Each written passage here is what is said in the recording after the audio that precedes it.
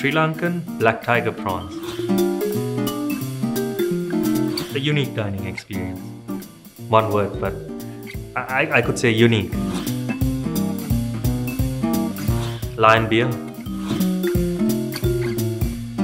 Sir Richard Branson, he's always been the underdog in that world and like a role model since I was a kid. Yeah. ISSO Kalupol curry with roast pan and polsambo. Mindset and internal culture. Winning the best restaurant concept in Asia during the pandemic, where other brands like McDonald's, KFC and whatnot won awards as well in the same space. Yeah.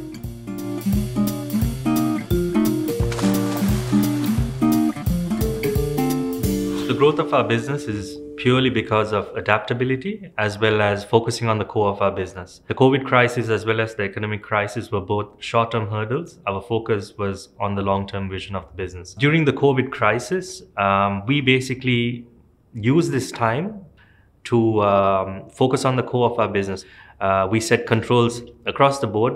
We tried to understand our business model better so that we can build something that's scalable.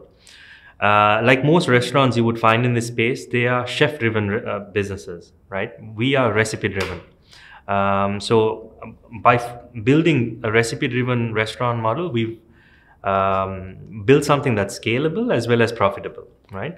As we also use this time, so if you look at the pandemic, right? What else did we do?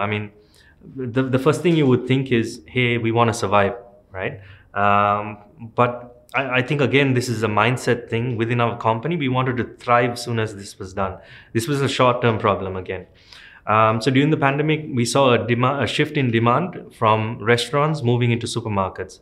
We immediately started producing frozen food within the first or 2 weeks of lockdown.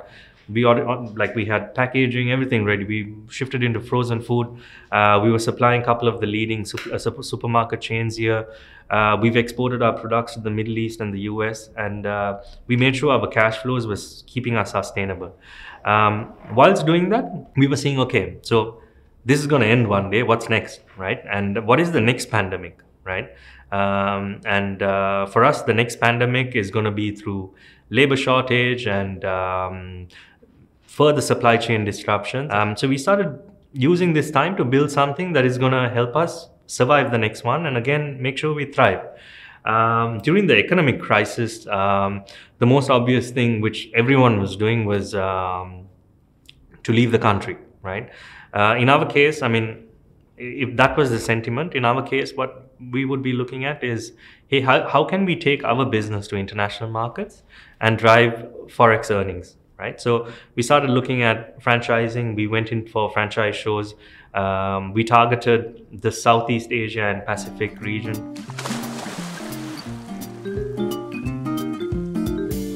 We were honored to receive this award as well as to be a part of this program. Only 2 companies from Sri Lanka that year were selected to be part of the Stanford Seed program.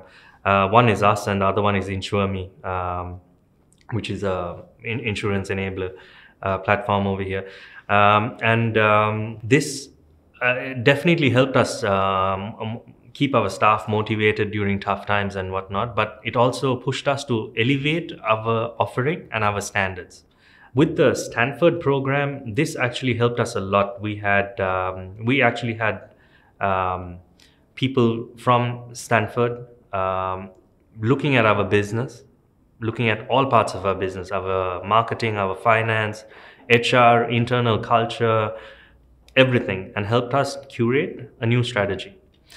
During the pandemic, through them, we were bouncing off what is working in other first world markets and how we can adapt to that and what other players are looking at in those markets. The Stanford program, it helped us a lot. We're very grateful we were part of it, especially during the pandemic. We put our strategy together, what is our short-term, medium-term, long-term, understood where we would require different types of talent, in which stage of our strategy, to bring them in. One of the reasons we are here today is because we were part of the program, and that's how much it has helped us. The initial stages were, this business was bootstrapped, right? We wanted to build a working concept. The goal was to build something for the middle income market.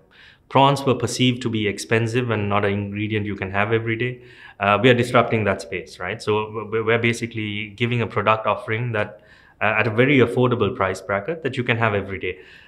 You can have a meal at our restaurant for the same price at one of the fast food giants in Sri Lanka, right? That's how we positioned ourselves.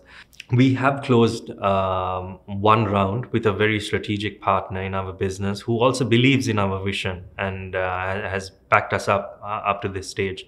This investor actually came in pre-COVID and has sit around very patiently, and he's watched how we were building the business and has been a great support. Again, how we have built this business is to make sure our outlets are profitable, right? So how we're going to expand is not purely through raising funds only, right? Of course, that's one element, but it's also rolling over profit to open more outlets. We are right now looking at structuring a raise. This is purely to expand across Southeast Asia and Australia. Those are our key markets. These markets, because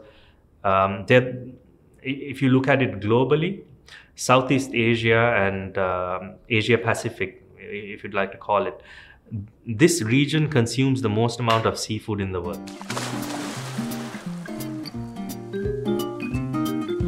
So right now we are at 5 units in Sri Lanka, and we have another 3 outlets in the pipeline for the year in Sri Lanka. By the end of this financial year, we will have 10 outlets, right? So in the next 5 years, we're looking at a 10x growth. I'd like to hit 100 outlets across the world in the next 10 years.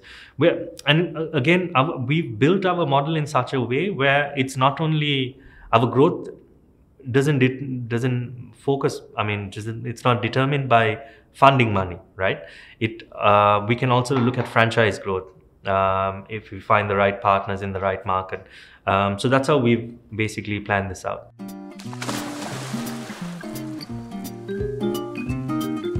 We use the best quality of ingredients available in the market, and that's the most important thing. That's why we see customers returning back to our restaurants, right? But in these markets, how are we going to differentiate ourselves?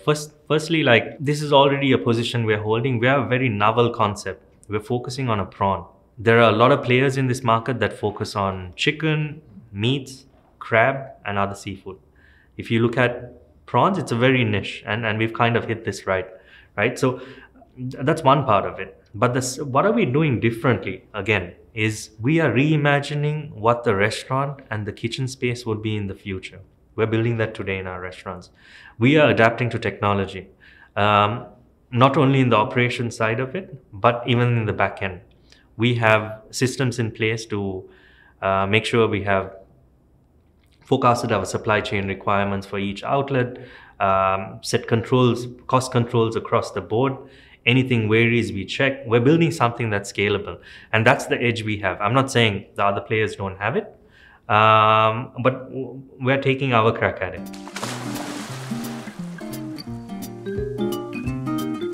So we're looking at multiple models. One is going in there as a company and investing in our own outlets and making sure it gets right before we start franchising, right?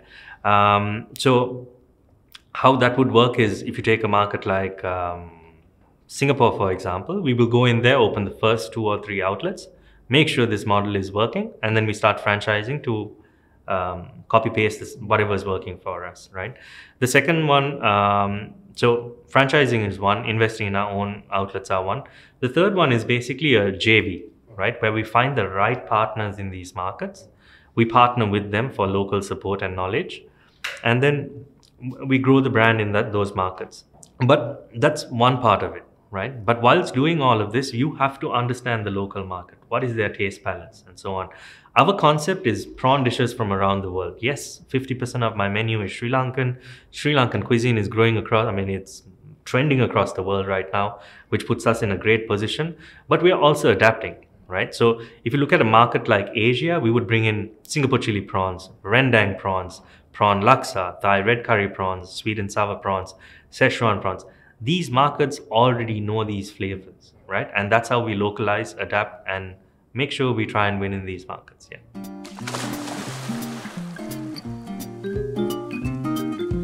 how we think we're going to win in the next recession is by reimagining and redefining how kitchens should operate and how restaurants should operate.